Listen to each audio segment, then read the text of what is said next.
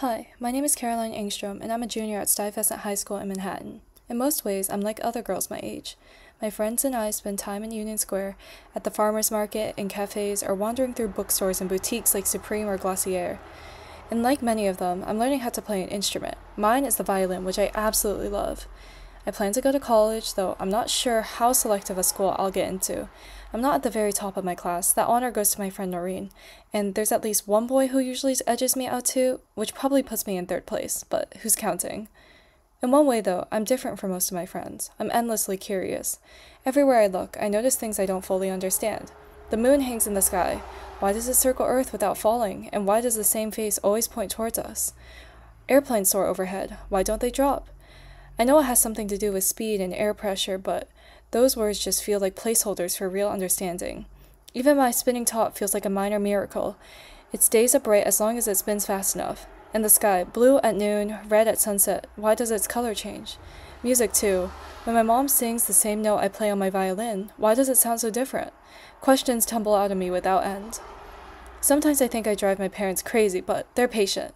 When their explanations don't satisfy me, especially when I keep pressing with why, they usually say, ask your uncle or ask your aunt, depending on the subject. You're probably wondering who they are. Well, let me give you some background.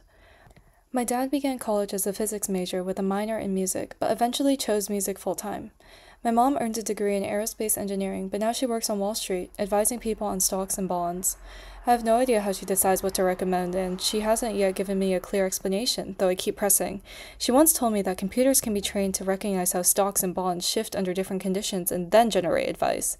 She added that I need advanced statistics to really understand it, which only makes me more eager to learn. My dad's younger brother, my uncle Zach, stuck with physics all the way through a PhD in theoretical plasma physics. Don't ask me what plasma physics is.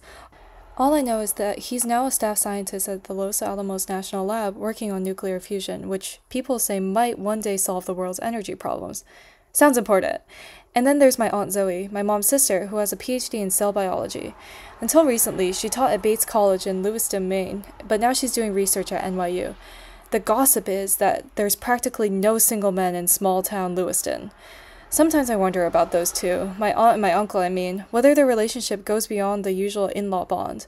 But that's another story. And besides, they live 2,000 miles apart.